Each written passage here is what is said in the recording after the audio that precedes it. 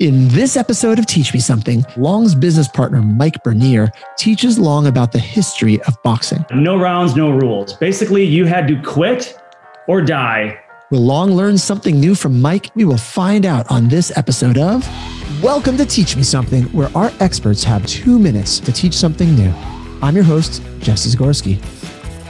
Meet Long Doan. Long knows a lot about everything, but specifically real estate and leadership. Long has sold thousands of houses, but there's one thing you should know about him. Every day, he is committed to learning something new. And if he doesn't learn something new, he has to read a book for at least 20 minutes. Long loves to learn, but he hates reading books. Well, that's not totally true, but you get the idea. And Long has a short attention span, because his brain is always thinking, which is why our contestants only have 2 minutes. Let's see if Long can learn something new on Teach Me Something.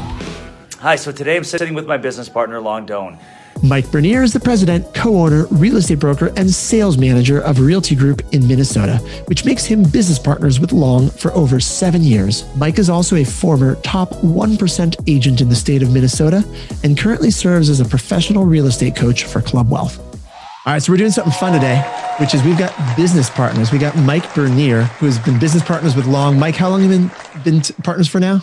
It seems like many, many years. No, actually, we became business partners in April of 2014. April of 2014. I love it. Okay, so going way back. So given that they are business partners, and I asked Mike, is it going to be easy or hard to teach Long something? And Mike, your response was what? I teach him something every day. This is nothing new.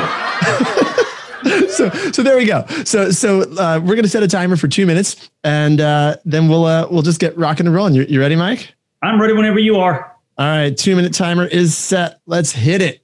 All right. So Long, you know my history. You know, before real estate, or actually during my real estate career, I was also a competitive boxer. So today I thought, what can I teach Long about that he may not know enough about? And I'm going to teach you about the history of boxing. Are you ready for this?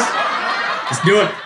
All right. So you may or may not know, Long, that boxing originated in ancient Egyptian art, back all the way dated from 1350 BC. They also found evidence of boxing, people fist fighting with gloves for competitive sport, back in 1500 BC in ancient Crete. What you may not know is boxing became introduced into the 23rd Olympiad in 688 AD.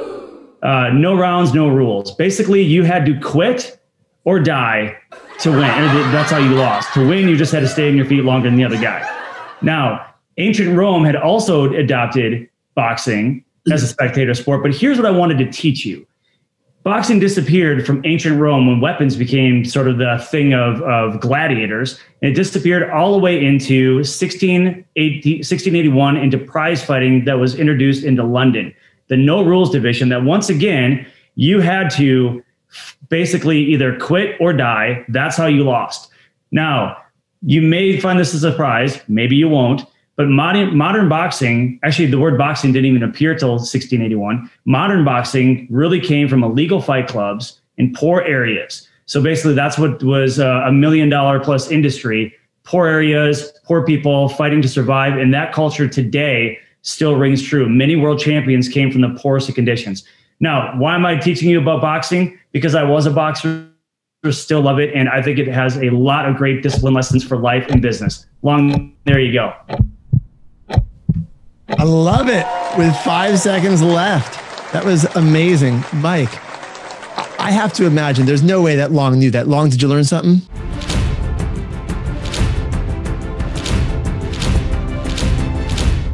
I definitely learned something. Mike is like a walking encyclopedia, so I didn't read this one. I didn't know anything about it.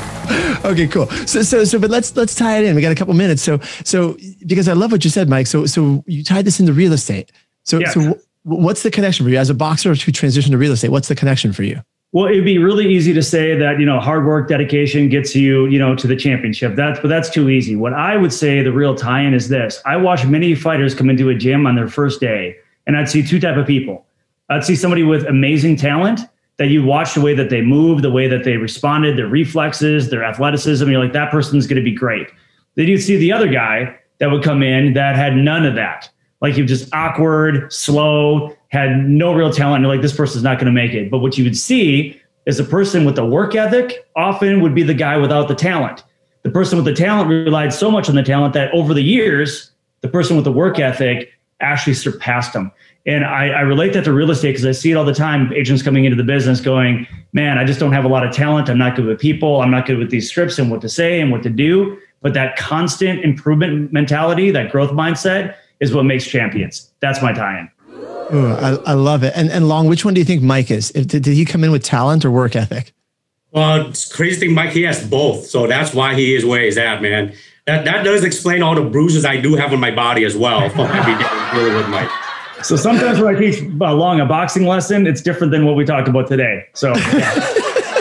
See, I thought you were going to tie it in that it's about, you said twice, boxing was all about just all you got to do is be the last person standing on your feet. I thought that was maybe the tie into real estate, right?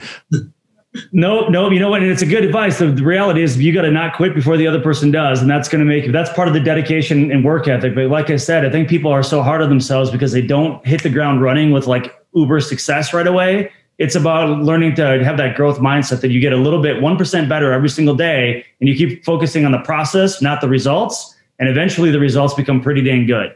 Yeah, I love it. So Long, before I wrap up, obviously you learned something. So no reading for you today. How does this tie in for your life?